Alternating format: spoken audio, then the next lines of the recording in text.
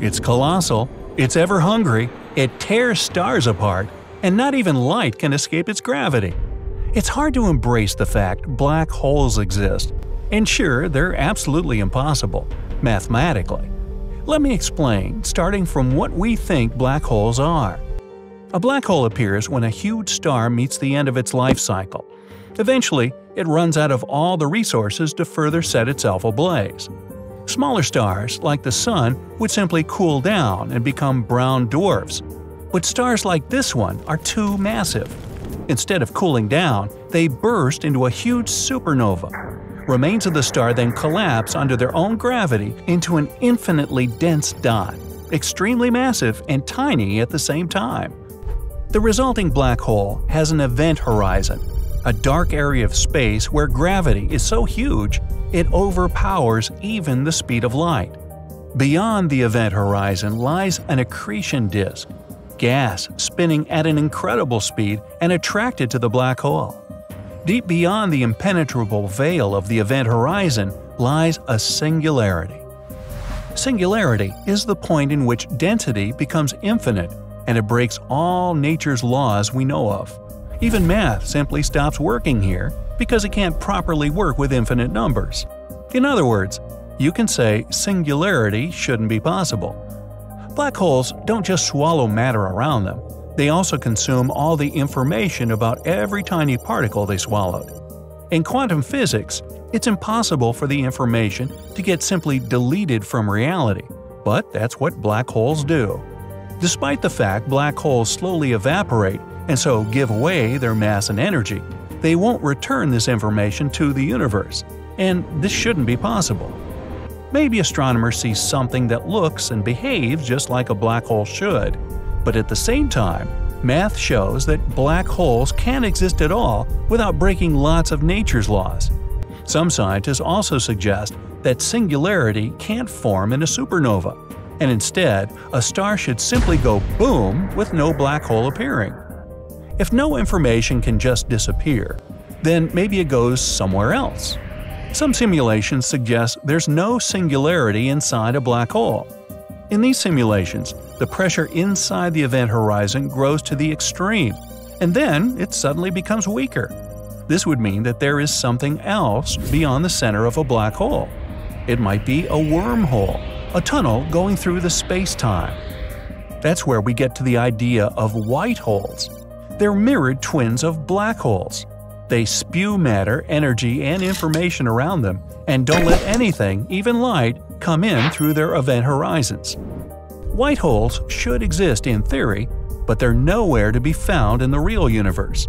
They might be the exit points of wormholes, and we don't see them because we only see entering points, black holes, while white holes are in some other unreachable space. For example, in another universe. Ooh. Some researchers think we need to replace the impossible singularity with something more imaginable. According to them, black holes are jam-packed with another mystery of the universe, the dark energy. This would solve two problems at once, but there's too much unknown about dark energy to say for sure. A Planck star may be another candidate to replace singularity. Such a star would be much more tangible than an infinitely dense dot, and would also contain all the information lost beyond the event horizon of a black hole. While losing mass with time, a Planck star would become bigger, at some point meeting with the event horizon itself and making a black hole disappear in a burst of any leftover mass and information. Whatever astronomers call black holes, the universe wouldn't be the same without them. Every galactic center we know contains a supermassive black hole in it. It's possible these black holes emerged long ago, when galaxies only started to form. They might serve as anchors that give shapes to galaxies and keep them together. Without them, galaxies wouldn't exist or be completely different. Otherwise, black holes could have appeared later than galaxies formed and caused massive destruction. In this case, they got supermassive only because they had a lot to swallow in the center of the galaxy, where new stars form all the time. If massive old stars didn't burst into supernovas in the process of becoming stellar black holes, rare elements wouldn't spread across the universe. For this reason, the Earth never would have had elements like phosphorus or nitrogen. Without them, life could never form on our planet, and we wouldn't exist. Some believe black holes will eventually swallow all the universe, so it might be a good thing if they weren't real. But the fact is, the universe is simply too big. Even the largest black hole won't be powerful enough to attract distant stars to it. A black hole without matter around it to snack on is completely harmless. Black holes also help astronomers to observe the far reaches of our universe. Their gravitational fields attract light to them and act like a magnifying glass.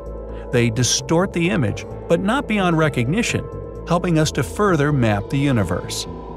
Black holes' existence was first predicted by none other than Albert Einstein in his theory of general relativity developed between 1905 and 1915. According to it, black holes should exist, but they're hard to see with any kind of telescopes.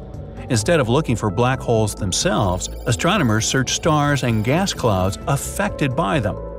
Black holes disturb the space around them by attracting everything with gravity.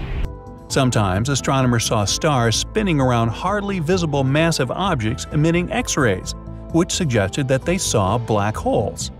If two black holes collide with each other, they release ripples across the universe called gravitational waves, and astronomers were able to detect those too.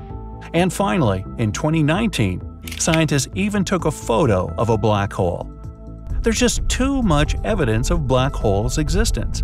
Math might show they're impossible, but that's because of misconceptions science still has about them. Unfortunately, it's impossible to observe a black hole's insides directly. Even if we find a way to deliver a probe to one, it would simply get crushed by the black hole's gravity. And even if it goes beyond the event horizon, we won't get any information back from there. Quite a conundrum, eh?